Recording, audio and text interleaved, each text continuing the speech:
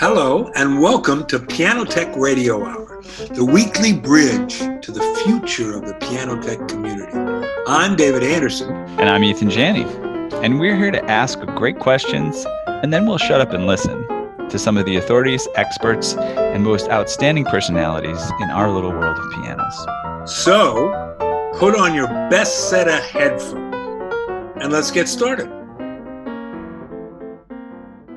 All right. Should be out there on the socials, on Facebook and YouTube. Hello, everyone. And soon we'll let our participants into the Zoom call. Here they are. Here they come. All right. Welcome, everyone. Welcome to Piano Tech Radio Hour. Good to have you here. We'll, as we always do, we'll spend just a minute or two letting people get settled and letting the stragglers join. Then I'll start to introduce the program and our guests today. I'm excited for this one.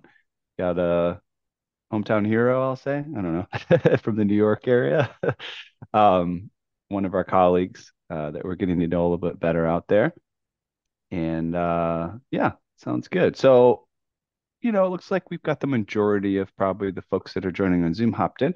So there'll be a few people that join us as well. We'll put a link in Facebook and YouTube, and that link will allow you to join the Zoom directly. We encourage you to do that. We may or may not jump off the live stream early, and then continue the Zoom call. So you want to be a part of the action in here.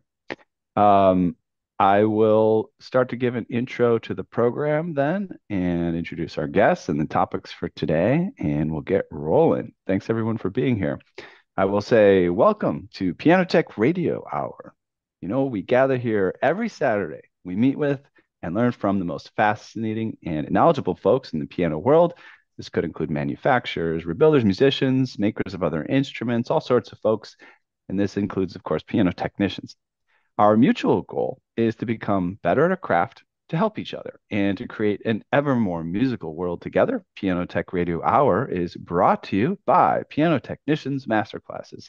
It's an online learning resource that brings you cutting-edge instruction from piano industry masters without leaving your home. You can find out more on pianotechniciansmasterclass.com. You can also subscribe to Radio Hour for just $16 a month. You can get direct access to each week's private Zoom call, as well as the archival recordings of, I think we're at around 190 episodes in our member area, doing this for a couple of years now. You can join Piano Tech Radio Hour and subscribe at bit.ly/joinptrh. That's bit.ly/joinptrh. We're also going to put into the chat here a couple of things that are going on right now. We've got a really awesome masterclass coming up on the 15th of February, just in a few days, with Ken Walkup, a veteran master of the piano industry himself. He'll be discussing the history of the piano action from the Baroque era to the 20th century. Masterclass, again, is on 15th of February, 6 p.m. Pacific. Sorry, I'm reversing that. 3 p.m. Pacific, 6 p.m. Eastern Time. And you can find out more at this link that we're putting in the chat. I guess I'll say it. It's a little bit awkward. pianotechniciansmasterclass.com/Ken-Walkup Ken-Walkup-2024. We'll have to get a short link for that together. And then we'll get started here. Let me introduce our guest, and then Emrys also remember to let people in from the waiting room as they join. I'm seeing a couple people jumping in now. Good to see you all. Let's introduce today's guest. This is Itzhak. It's spelled Isaac, I-S-A-A-C, and we all some people say Isaac. I enjoy saying it appropriately because I know you say Itzhak. Isaac, if you're taking the French. Isaac? Yeah. Is that it? Okay, great. Either. Depends on what side of the family you're on. Yeah. Now, the last name, I don't know that I know how you say it. I'm going to give a stab at it. Namias? Very close. Namias.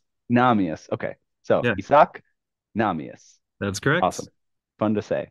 Let's get a bio on Isaac. After graduating from Indiana University, where he studied jazz pedagogy at the Jacob School of Music under the late iconic David Baker, Isaac moved to New York to pursue his passion, playing and studying piano in the Mecca of music. Soon after, he began apprenticing with craftsman Brian Whiten, who's also been on the show from Big Wrench Piano Care. Isaac worked closely with him and other technicians to learn how to rebuild and tune pianos. He then had the opportunity to work for the legendary Steinway and Sons company, where he learned more about piano rebuilding from a tradition of multi-generational artisans, and did some piano sales and consulting as well. As a pianist, a piano teacher, and piano tuner, he wanted to create an outlet in Brooklyn, New York, for those who are seeking risk-free, reliable, and beautiful pianos. Isaac's store, Prosper Pianos, is a culmination of a lifelong dream and love affair with music. The company is named after his father, Prosper Namias, who changed the course of his life when he bought the family a piano. Isaac is now proud to be a part of that process for others. Hey, I have to say, before I say welcome, similarly, my mom, I remember she invested in this really awesome upright piano, put a lot of energy and thought into purchasing it, got great advisement on it, and probably spent way more than she had budgeted for something like that. I still got that piano today, changed the course of my life as well. So I appreciate you mentioning that. Isaac, welcome to Piano Tech Radio Hour. Thank you, Ethan. Glad to be here. My pleasure. Yeah, and I'll just say, I lived in New York several years ago for about a decade, and founded a floating piano factory. And since then, I've kind of been moving around. We met like a few times back in the day as you were kind of getting rolling in the area, but didn't connect that much until maybe the past year or so. We started doing some collaborations, and things have been going really well. A stand-up guy that can then help you out in a pinch, and so that's been really cool. And we're learning some things from each other. So I would love to get a little bit of your background here. You mentioned you you did your education at Indiana University, studied jazz. I've heard you play. It's really great. You're a really talented musician as well. Tell me a little bit more about that journey, and maybe I know it's always a big decision to become a musician, to study music, and then it's a big transition to become a piano technician. So maybe you could tell us about that and address those kind of two pivotal moments. Totally. And I think it's no coincidence that where I grew up in Indianapolis, Indiana, which is where I was living prior to moving to New York, there was actually a piano dealer, piano restorer that had his business maybe 2 blocks away from my house. And it was also across the street from the Jazz Kitchen, which is maybe the major jazz club in Indianapolis. And I have so many memories kind of spending time in between both places, whether it was getting into the jazz club to hear the music, pretending like I was 21.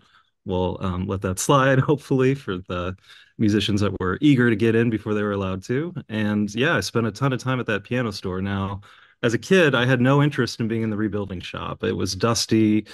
The guys seemed kind of cranky, and I really was in the showroom playing the pianos, annoying the heck, I'm sure, out of the sales team there.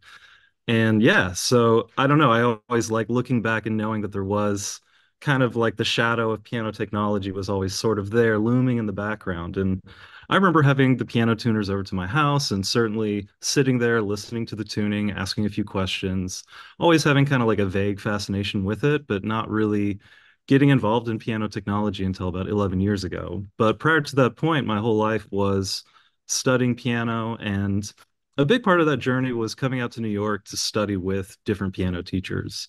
Um, because my father is French, we actually lived in France for about the first 7 years of my life. And I was spending some time going out to visit him when he was living in France. And so I would stop in New York and take some piano lessons and take an opportunity to go to the jazz clubs in New York, open up a copy of like the Village Voice, and see who that used to be in Miles Davis's band is still alive and well and playing music. And oh my gosh, I can go out and hear them tonight.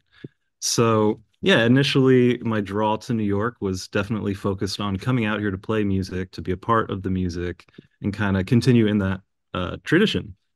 And I remember when I was 14, there was a performance at the Jazz Kitchen.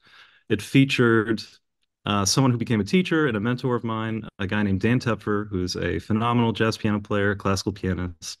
And I remember being in the back of that club, and I can't even tell you what tune it was, but I just remember feeling like an overwhelming sense of ecstasy just kind of flowing through my body, and I felt so connected. And I knew that even if I would be poor the rest of my life, if I could just continue being a part of music, that that would be like my greatest joy. And yeah, that kind of moment really fueled me to practice harder. Eventually, it led to me applying to go to music school, getting into Indiana University, and ultimately kind of led me out to New York.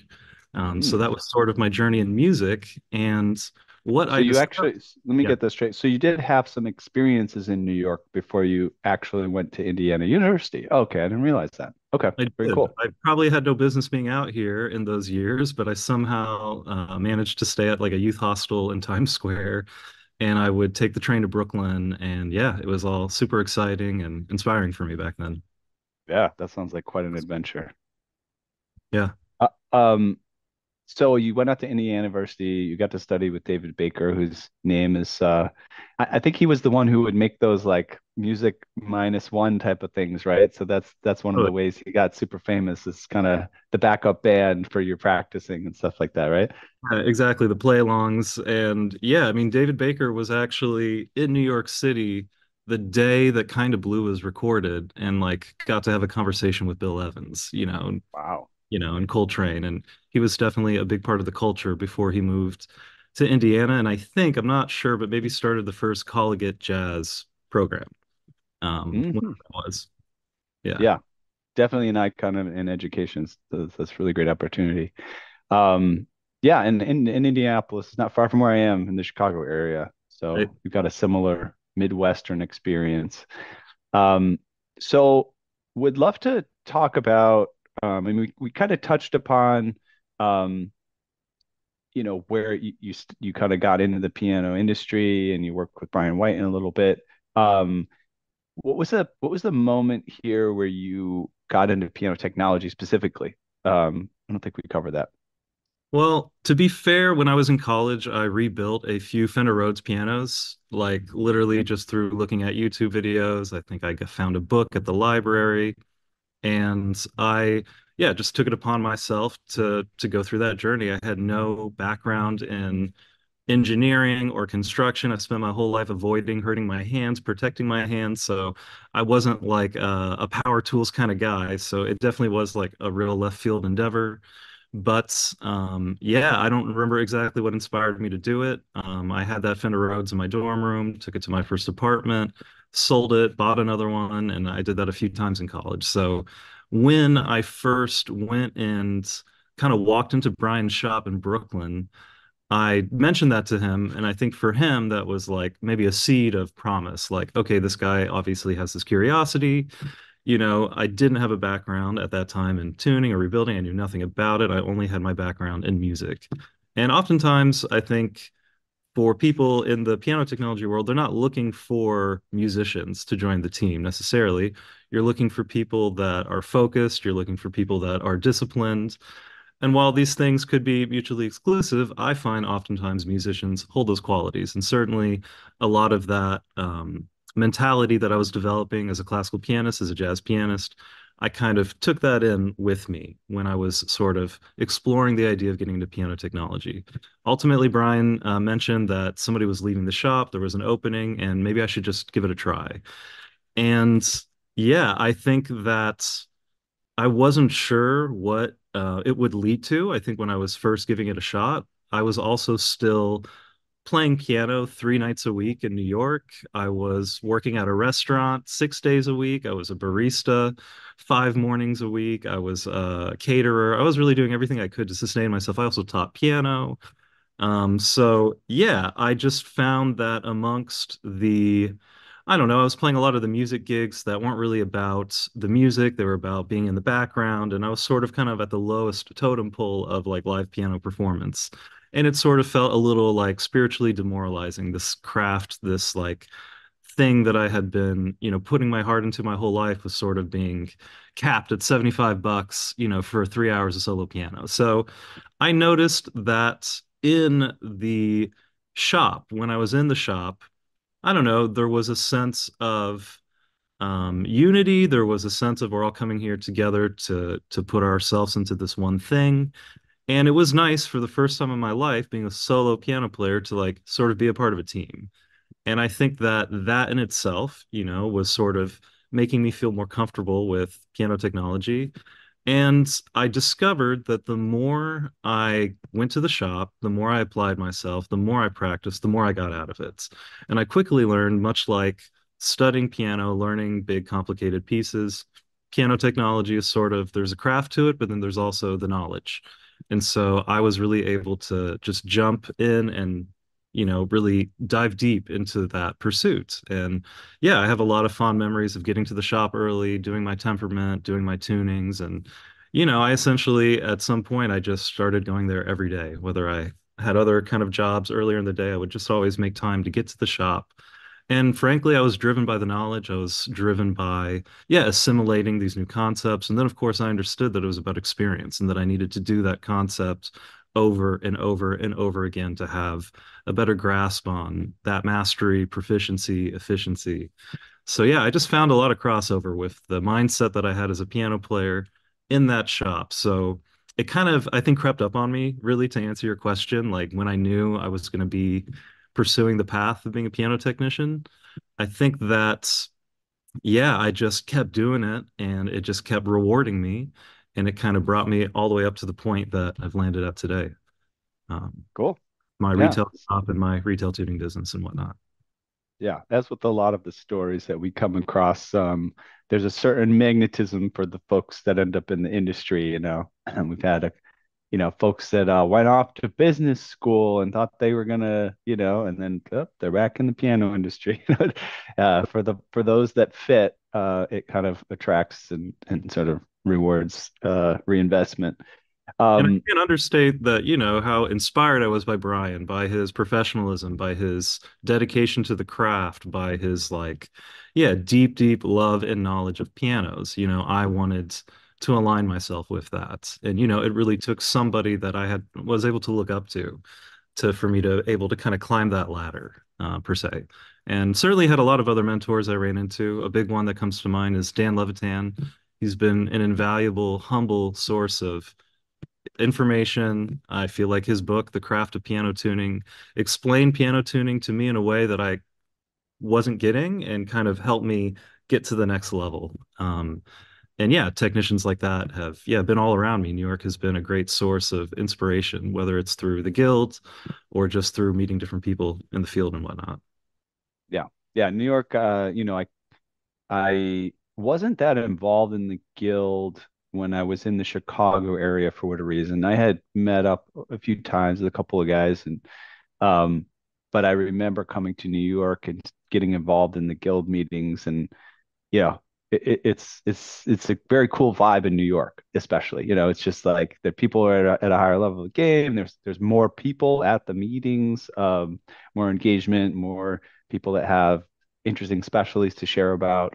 It's definitely a special place in terms of being a member of the guild and interacting with the community there for sure.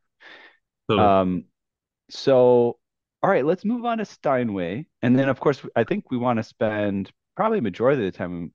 It seems like you've got some interesting things to share about kind of your philosophy of sales, but talking about your experience at Steinway will probably be a good transition. So, how did that all happen? Did you just get a call? Oh, Steinway's looking for someone, or did you just like call them and show up and see if they needed a position, or how did that all come together?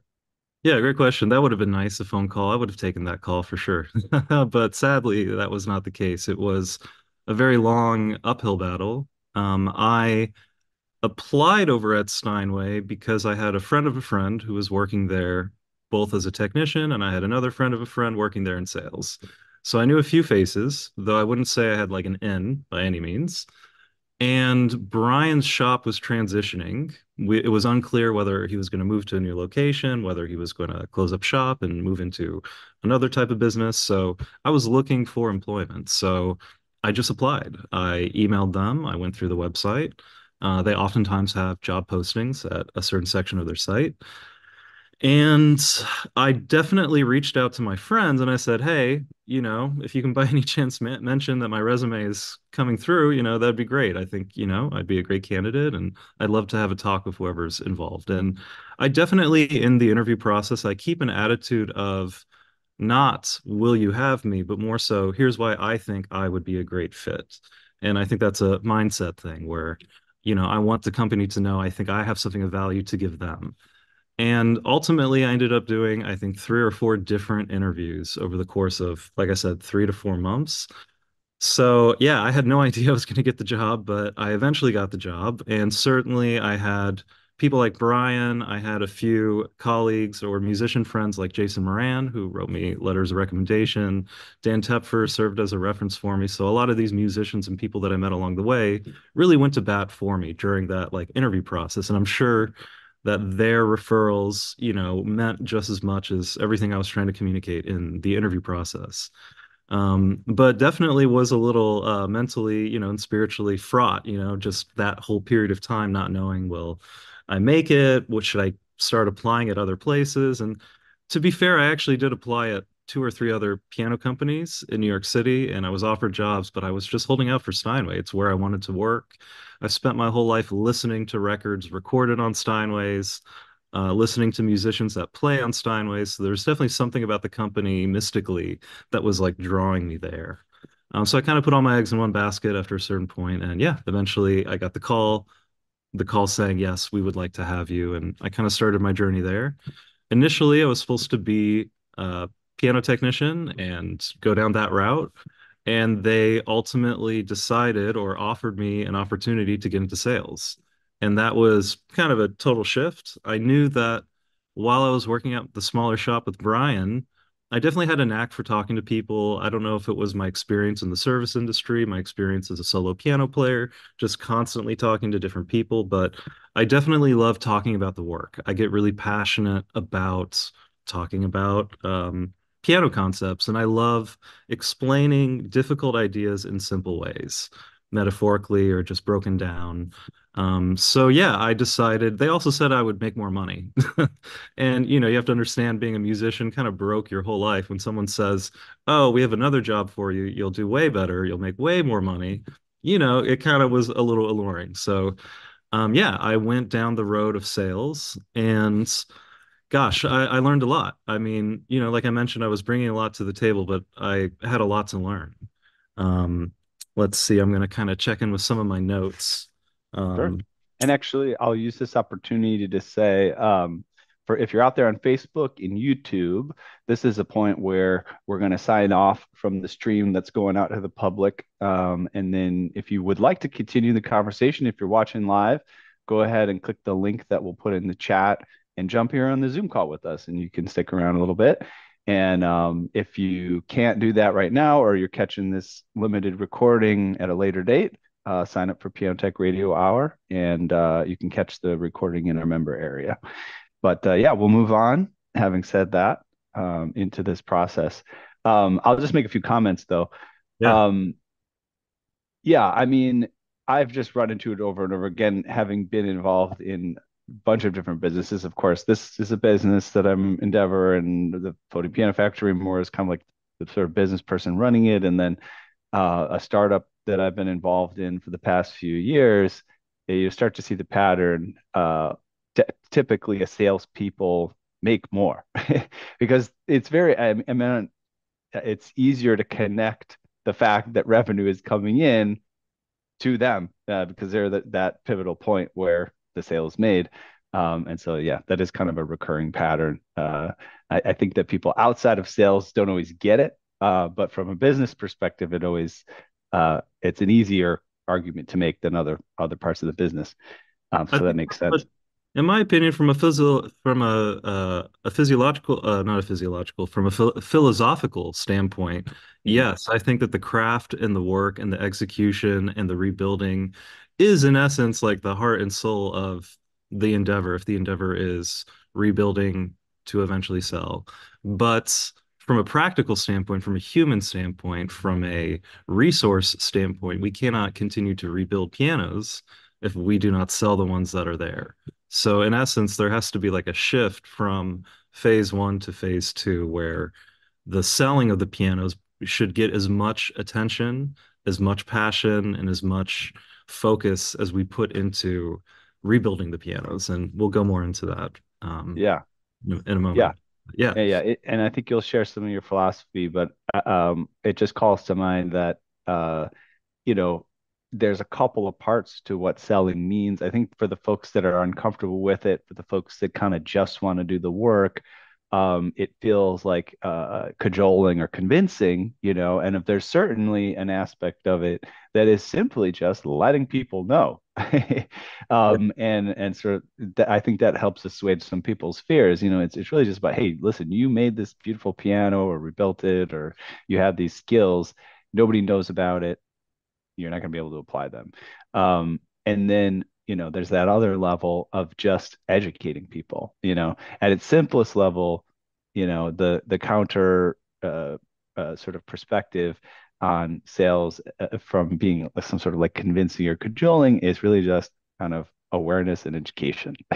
And you probably will touch on that a little bit, of course, but would well, yeah. love to kind of hear. Yeah, you said you had some notes, so I won't direct it at this point. I'm curious, like, what might be some things that you'd like to start the conversation with in this sort of realm of sales. Totally. And I guess I'll go into that with some of the notes that I wrote down, that some Mhm. ideas that came to me from my time at Steinway in the sales training space. I noticed that there was a fierce attention to details. That might be what I'm writing, what the emails that I'm writing clients, their length, grammatically correct, putting a lot of attention to detail to very professional, formal, written email practice. That was a big aspect of my training there. Consistency, that's a huge one that ripples all around my sales philosophy. Meaningful showcases and pride, meaning how you present the piano, how it's seen, the space.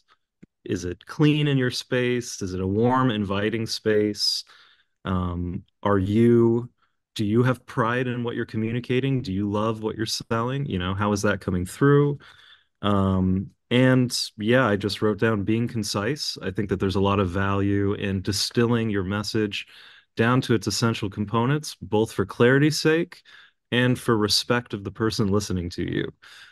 Sometimes it's nice to hear somebody talk, but when it comes to transmitting information, being concise and simple is always more effective than over talking, giving too many details, giving too much depth. And then following up, that is like the biggest aspect. It's not about in baseball, it's not about the things that you miss, but it's about, taking the second swing, taking the third swing. If you just quit after your first swing, you're never going to hit anything, right? Unless you're hitting it on the first try, which not all of us can do.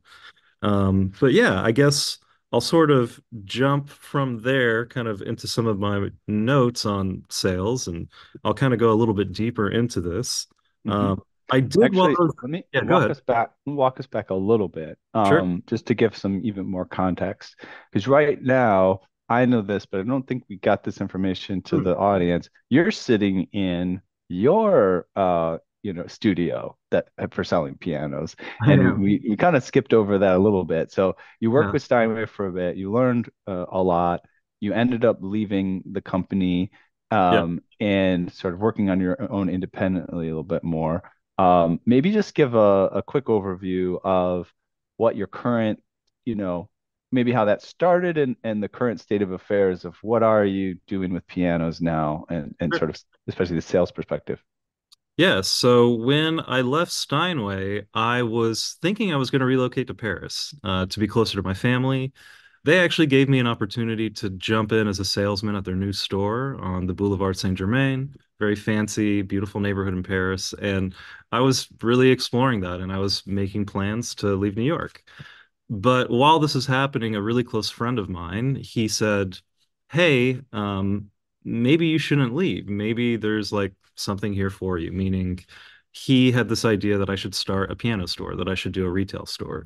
And the reason why he had that idea is because the way we met.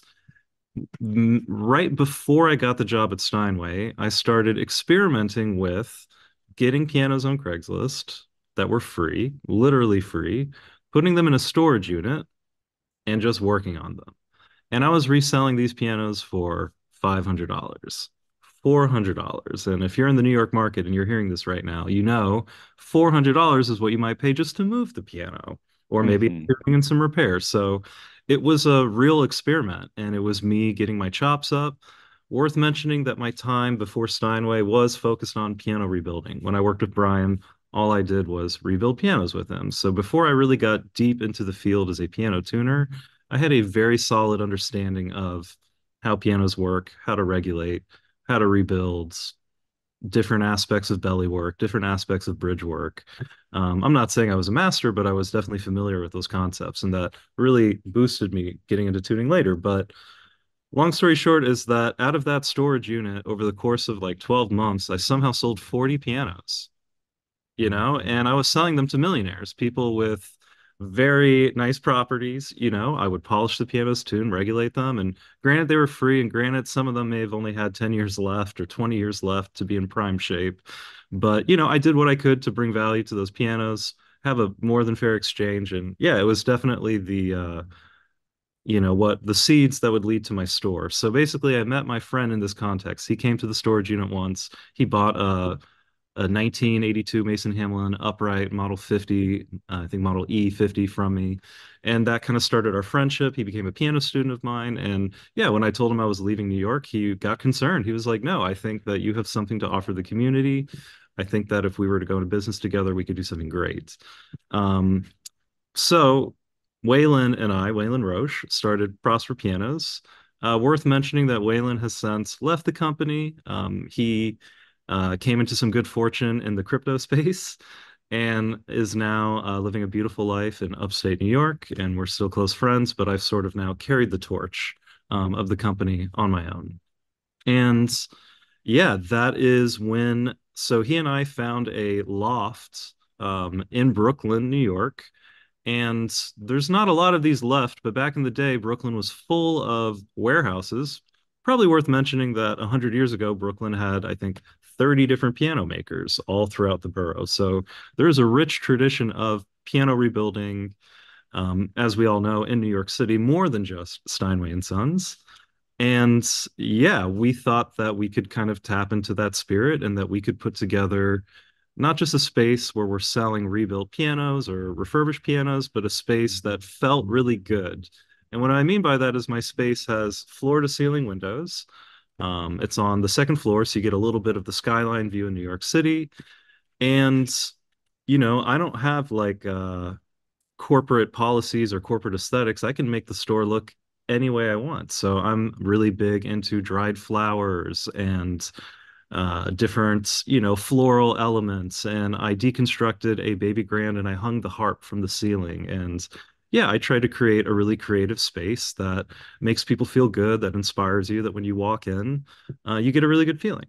Um, and yeah, the focus of the business has been like new pianos that are less than 20 years old, and then Steinway grands and uprights, and Mason Hamlin grands and uprights. Those have been pretty focused on those brands. I found that they're the most effective pianos to restore, that have a good profitability, and they're just, yeah, great pianos to restore. I can go into more depth on that. But yeah, and I, of course, have a tuning leg to my business. I would say that I really got my start in tuning outside of Brian, just reaching out to musicians, offering to tune musicians' pianos. And I was already deeply entrenched in the piano playing world. So yeah, I have a big part of my business that's focused on piano tuning for recording studios, for jazz musicians. And I try to be a very musician focused piano tuning business.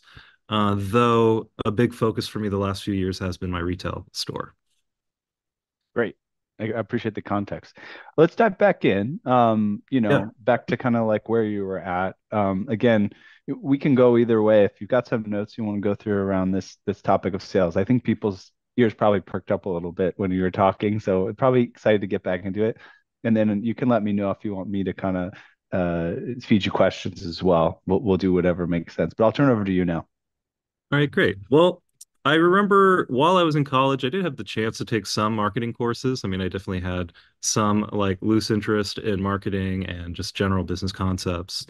And, one of the few takeaways from some of those business classes was whether you know it or not, you're always selling something. You're selling what you know, you're selling your past experiences, you're selling your mood.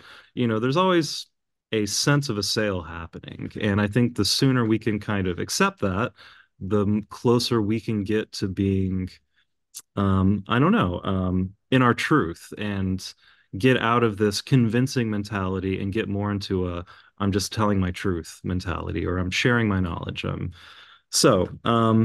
Yeah, I wrote down that to me, the aesthetic definition of sales is you have to have something of value that someone else may want. Discerning what that value is, or describing it, or advocating it, um, or oops. So yeah, there is an exchange of value, and you have to, describe that value. You have to advocate for that value. So yeah, just kind of diving into, I kind of was asking myself openly, like, how do I even define sales? Because I don't oftentimes speak about it in such strict terms. So I wrote down that we have to find ways to communicate our value to clients. And the way that I like to start it, and I want to think about this from two perspectives. I want to focus on the perspective of piano tuners and technicians that are going into clients' homes, recording studios, and venues. And we can also sort of contrast this to what it might be like in your store, or if you're trying to sell a piano, etc. But I am trying to focus a little bit more on this idea of going into your client's home. They've just booked you for a tuning. What happens next? Um, and the way that I like to start thinking about it is when you get to the client's house, you need to be aware of what you're giving off, whether that's the way you're speaking to the client, whether you're, the tone of your voice. Are you being polite? Are you being rushed? Are you being short? Are you being curt? Now, you might be thinking, like, these are not relevant things to the piano tuning, your attitude, the dialoguing between the clients, but frankly, like setting that tone and being aware of that tone that you're giving off is going to help bolster the trust in you as the technician. So I think the tuning has begun before you sit at the piano. The tuning begins when you walk in the house. In New York City, we like to have a tradition of, would you like me to take my shoes off? Noticing that they have stacks of shoes by the door, it's a good gesture to be polite, and it kind of gives you a sense that you're being aware of your surroundings. If you're aware that the shoes need to come off, what else are you going to be aware of? So you're already starting to like build this energy before the I tuning. have to cut in here with a relatively, we often work with brand new technicians and get them out there, tuning. That's kind of one of the things that we can support in the industry. And I'm recalling, there's been a few cases, and this is a common thing for a new technician to go in to a tuning, and one of the first things they might say is, "Well, I'm a new tuner, so I just want to let you know, I'm going to do my best." And it's like you have to kind of say, let's exude a little bit more confidence, Absolutely. Yeah. That's just one aspect of the kind of thing that you're saying, but it's funny to see how easy it is for somebody to search for and come up with something to complain if you set them up that there might be something wrong, even if you did an excellent job now, and I think these other things that you mentioning as well, like you said, for a lot of us don't realize, I think, from what I've seen, that the client has a completely different experience of what piano tuning is than we do. They just don't have the same information that we do. And so it's hard to imagine things from their perspective.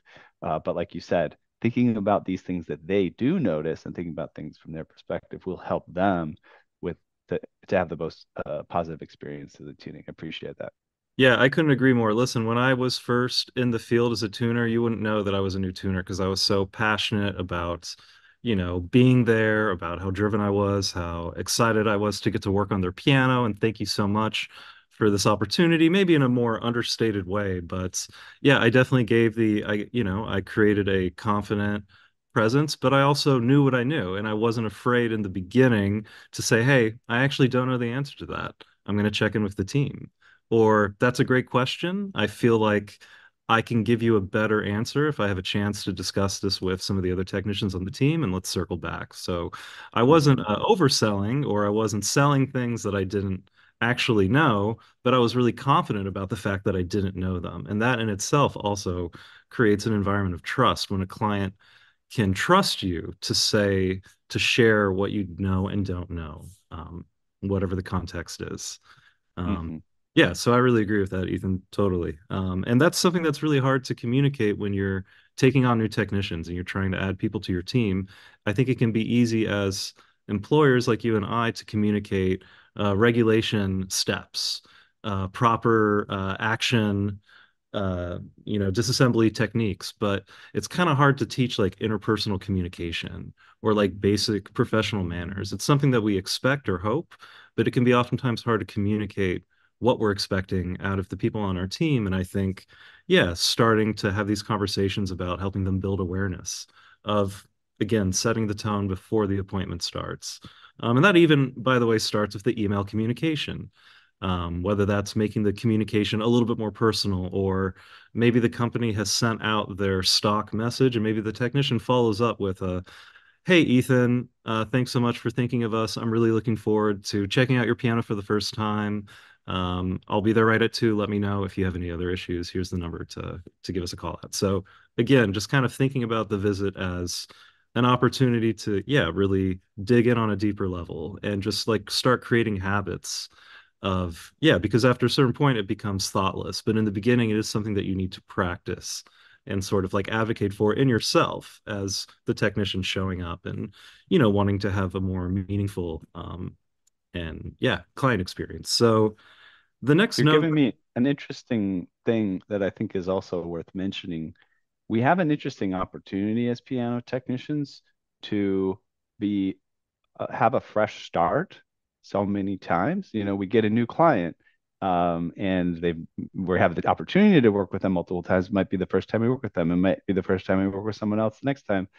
And if you are out there and you're thinking, maybe I should be presenting myself differently, you have a little bit of a petri dish with each new client that you work with. Feel free to experiment just a little bit with how you carry yourself, how you dress, what you say, how you message them, and things like this. And it's really a kind of an amazing opportunity that we have, the way that the business is structured, to be able to experiment and refine that presentation. For example, I did a period of experimentation where I was only wearing, like, in New York City, a lot of technicians will do button-up shirt, apron, right? Very clean cut professional look. And you know what? If that makes you feel more confident, if that puts you in a good mindset, I encourage that, apparel. But for myself, I discovered that it made me feel like I was someone I wasn't. So I found that just wearing a little bit more casual clothing allowed me to a little bit kind of tap into myself a little bit more, and I felt a little bit more authentic. And ultimately that like put me in a better space to communicate with the clients and like whatnot. Yeah. Yeah, I would say that for me, the next step of awareness, once you start thinking about what you are giving off, I think the next step is that you're in the client's house. And now that you've taken your shoes off and you're walking towards the piano, the tuning, now we're in phase 2. We still haven't opened up the piano, but we're already in phase 2. And phase 2 is making observations. That's like a critical second step. It's happening kind of quietly. You're just looking around the house. Not like, that's an expensive sofa, but more so like, what kind of sheet music is around the piano? What genre? Is there any sheet music by the piano? I like to sometimes ask the question, who's the piano player in the family? Oftentimes you get let in and it's not like necessarily clear who's playing the piano. Who are they studying with? I like to ask little questions about their education. What kind of piano music are they playing? So you can do that with your eyes, and you can do that with your voice. So the observations you're making visually are going to kind of help inform things. And then you're also just asking those direct questions. And this is me maybe opening up the piano. I'm taking my tools out of the bag, and you might only get 60 seconds. Oftentimes the client kind of gets you to the piano and then they walk away. So I feel like there's this like critical window where you can make observations, continue to build trust, and start talking about who tuned the piano last. What was that like? Have you had any issues of tuning stability in the past? Especially if this is your first time seeing a piano, there's definitely a lot of great leading questions that can give you a better sense of the client's relationship to the piano. So what's happening in the beginning isn't just me figuring out what they know, but I'm also figuring out what they don't know. And that's going to better inform me when we get towards the end of the visit and what other technical observations I make as I'm finally getting into the piano. Um, but yeah, I would say this. So, in the spirit of the observation, so I don't think you need to be a psychologist to piece together that if there's a lot of advanced piano music all around the studio, all around the piano, this is probably somebody that has a really very intimate connection with their piano. It's probably somebody that would benefit from or love to have their piano regulated, if they even know what that is. It's probably somebody that didn't know that they could upgrade their bass strings. It might be somebody that could tell the difference between their old strings and their new strings. So, yeah, I think that, yeah, making small little observations can be really powerful in how you approach the client towards the end of the visit. Okay. And maybe you're also going into the piano. So, yeah, I would say that moving forwards, kind of getting towards the end of the visits, now becomes like now the tuning is over. Let's assume you did a stand-up job. You've done all your checks. You've double-checked your unisons. You've maybe even, by the way, a lot of technicians don't necessarily do this, but I'll play the piano, not to show everybody how great my Chopin waltzes are, but to get a real genuine sense outside of my checks. Is there context? Does it actually fit all together? Is there a true feeling that we've, arrived somewhere new, after having met the piano maybe out of shape. Once the visit is over, now the visit isn't done, meaning once the tuning is over, now a new conversation starts. So at this moment, maybe this is a moment for you to give the client more education. Did you know that the keys, the way they move, this is because you have a ton of lost motion in your piano? And did you know that if we spent just 30 minutes or an hour at the next visit or today, that would go away permanently for probably the next 10 years. And it's not saying you should fix the lost motion or, oh, did you know that the lost motion, it's like having a genuine conversation. Like, do you know that it could be this way? Do you know? So, yeah, I think that using the end of the visit to start talking to the clients about what you've seen, what you've observed, and making genuine recommendations that feel like they're founded in your idea of, what their expectations are for the piano. Obviously for a lot of people, it's context. If you see no sheet music, it's just the piano, a very proper clean home. You get the sense that they're hiring entertainment or the piano's just not in high use. Maybe that's the client that you should be suggesting polishing for, or a dusting service, or a key cleaning. You need to kind of think contextually. There's no amount of time you could spend talking about lost motion that is going to make that client care. So for that client, you have to find what they value, and that's probably aesthetics. Mm-hmm. So Just on yeah, that point, I had a client in New York, came from a very wealthy family. Lived in one of these great condos in one of these buildings in Midtown or West Side or something. And it's a whole house in itself, but it's in a high rise. And yeah, exactly that story. I try to talk about them about regulation, different stuff like that. The music desk had a few scuffs on it, and they wanted it refinished. They would spend way more money on that than right. to actually regulate, the piano or make it sound better. And that was just the conversation you had, right? You And, just and, work with what you it have. Yeah, depends. If these are entertainers, there's different ways to communicate with them. So maybe they know they don't play the piano, maybe they don't care about the regulation, but you might mention to them that the pianist that they're hiring, he's going to be way more likely to want to come back. He's going to be way more likely to want to continue, sharing his talent with the family. If they were to invest in properly regulating the piano, it's going to Mhm. transform their entertaining experience. When the piano player is lit up, because the piano is feeling so good. So I think ultimately there is ways to communicate that value, even if it's not like readily apparent. That's Um, true. but it is, I would say like all of my years teaching piano and specifically serving tables, there's this like idea of like service. I'm serving the piano student.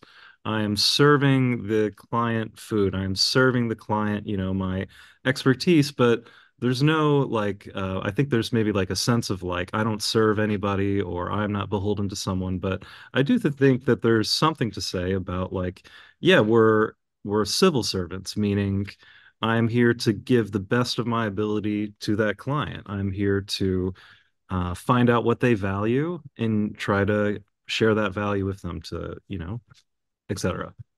Mhm. I see a little question in the chat. We might as well address it. Nancy says, "Oh, by the way, we do have a comment from Kevin Clem. He said he likes your website. He thinks Oh, it's stunning, simple, and concise. thanks, So Kevin. that's great feedback." And then Nancy Salmon says, "Do us urban tuners need to advise on soundproofing, muting, acoustics in the room, and acoustics of the neighbors? Do you have any experiences with that?" So I think the question is like, do we need to, or is it on us, or right? And I would say, I guess it depends on the context. It depends on that. I think that we could ask the question. I think that every visit is an opportunity to ask a new question. So one thing I really picked up from Dan Levitan is he keeps a physical Rolodex of all of his clients with intimate details about their kids' names, what he did on the piano, what was repaired. So he has a good sense of what's happened. I think it's really important to keep detailed notes. Hmm. So if this is the second visit with that client, why not? It continues to kind of show them that you are thinking about them, that whatever topics you didn't bring up last time, you're bringing up now. So I do think it could be like, yeah, a relevant thing to bring up. And specific to this question, there's kind of two sides of it, soundproofing, and she was saying like the mute rail bar and things like that. One thing I kind of love about the muffler pedal on pianos, particularly when you need to install it like an aftermarket system, meaning the piano doesn't come with it, and you're advocating that would the client like this? I think that there's an element of the muffler bar that kind of gives you a Fender Rhodes, Wurlitzer kind of sound. It just kind of creates a beautiful tone. So I like to kind of also take that opportunity to say, hey, you're going to get a quieter sound, but you're also going to get a beautiful second tone with your piano. Normally, we only get one acoustic sound. So, yeah, I think that there's a side of it that's also just going to add more creativity, going to add more opportunity for the music maker. And yeah, do I think it's like relevant? No, but it's certainly part of the like scenario. Everybody that owns a piano is constantly thinking about, are my neighbors listening to me? Can they hear me? Am I bothering them? So, is this an important question? Yes. Is it maybe like the first question on a first visit? Maybe not, but Hmm. definitely something that could come up on a second or third visit. Absolutely. I did have a client who was she had this little like studio plus, in again, Midtown somewhere. And she was very excited to finally get like her family's piano upright in there. I came, it needed a string replaced, and I tuned it and was going to replace this string. And but so her neighbors were coming by, I guess, maybe after I left, I forget the details. Basically, her neighbors complained so much just about the tuning that she realized she couldn't even have the piano. She's like, "Oh, don't replace the string. I'm gonna just like move this thing out of here, figure out another way."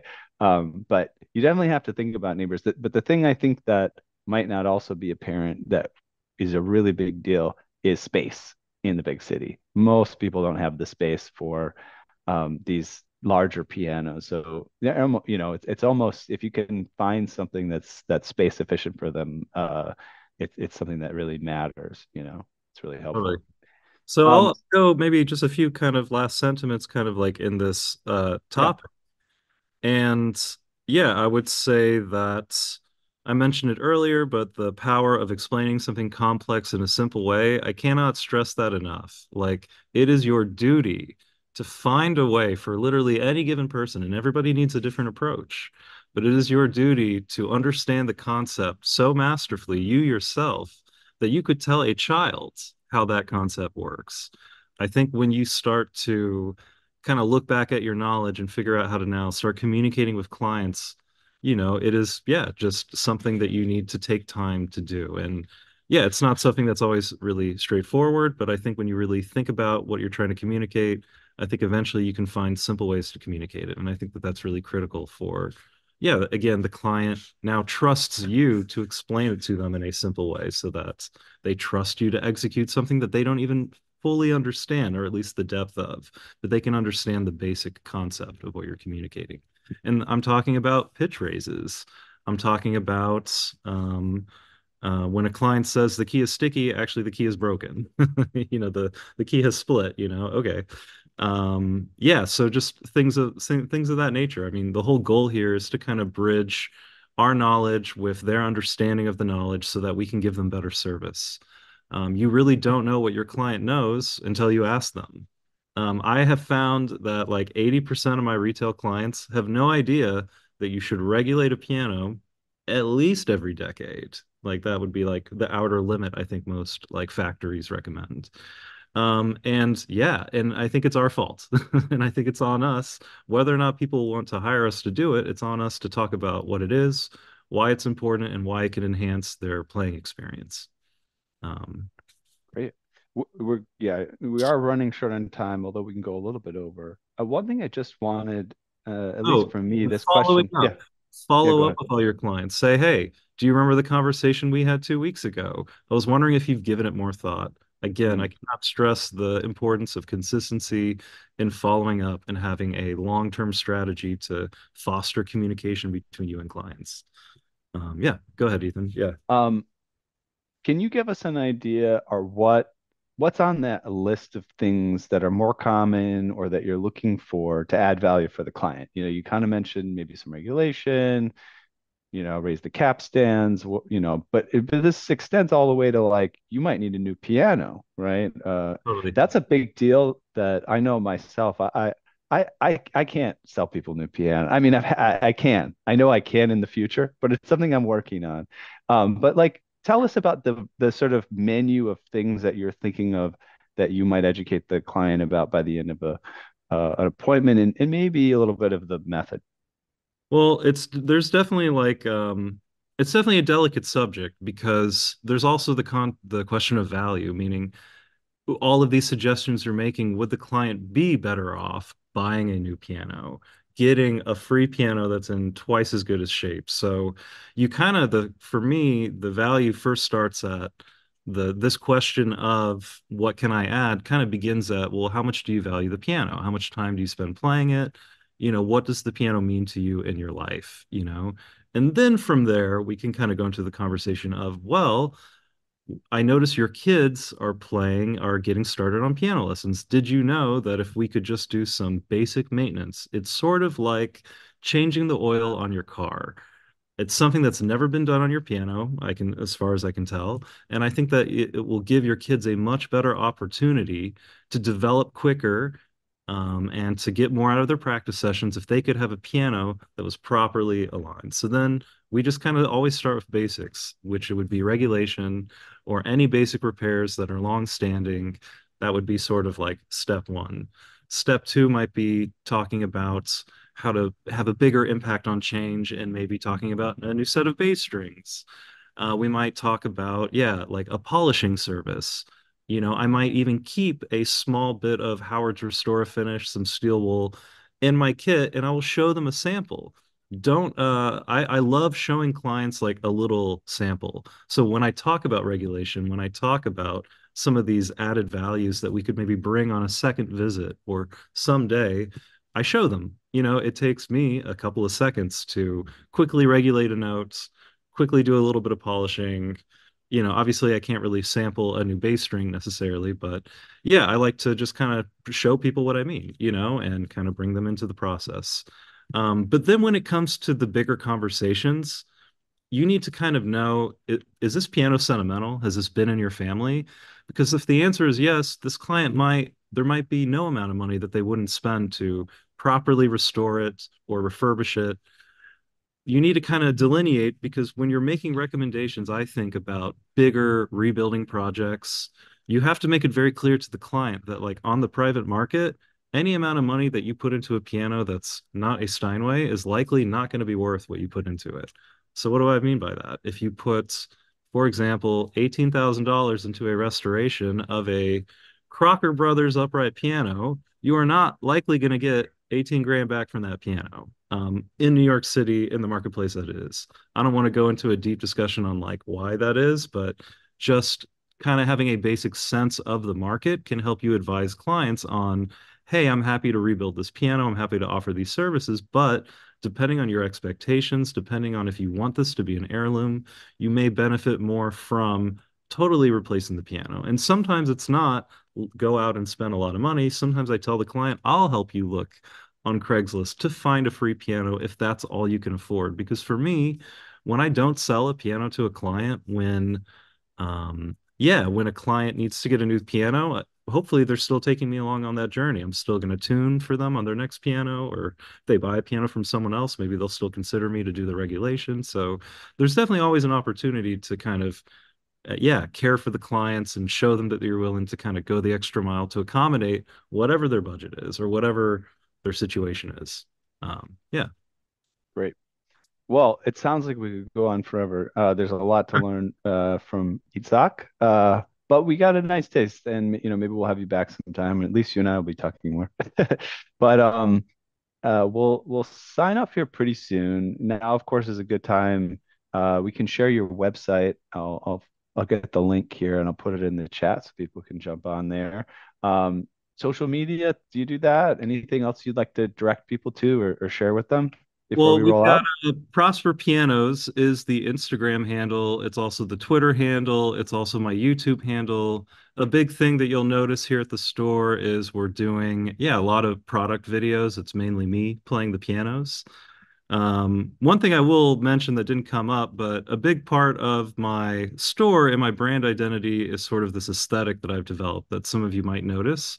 I shoot all of my photos on a vintage Mamiya RB67 medium format film camera, as well as a Polaroid SX70 camera. And I guess the reason why I'm sharing this is two things. I'm passionate about photography, and I found a way to inject it into my business, which is, I think, key. Finding ways to inject yourself into your business, your interests, your personality. And yeah, it's sort of, I discovered when I took photos of these pianos this way, everybody started noticing. Literally, no one in New York City is taking this much time to take beautiful photos of their pianos.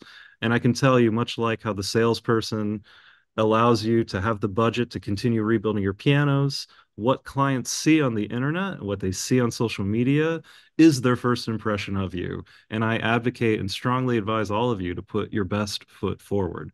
You're not a photographer? Great, hire one. Invest money into people around you that can help bolster your image, your business, and your first presence, your first contact with clients. Anyway, I know we could probably talk forever, but just want to kind of sprinkle that in for those interested. Awesome. Appreciate that.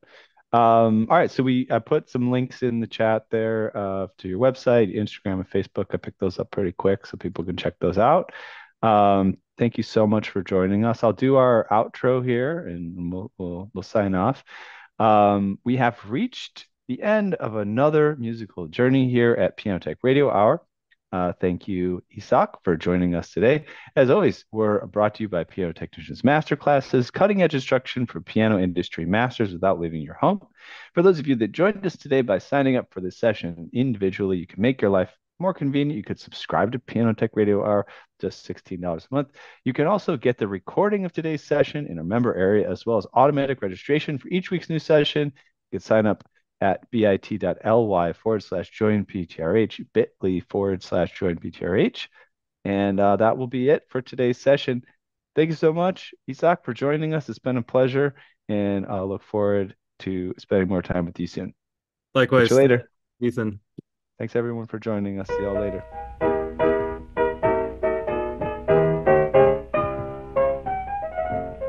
Thank you so much for giving us an hour of your time. Remember that you can catch us live online every Saturday at 2 p.m. Eastern Time. That's right. Go to pianotechradio.com to register so you can interact live and ask questions of our guests. See you next week.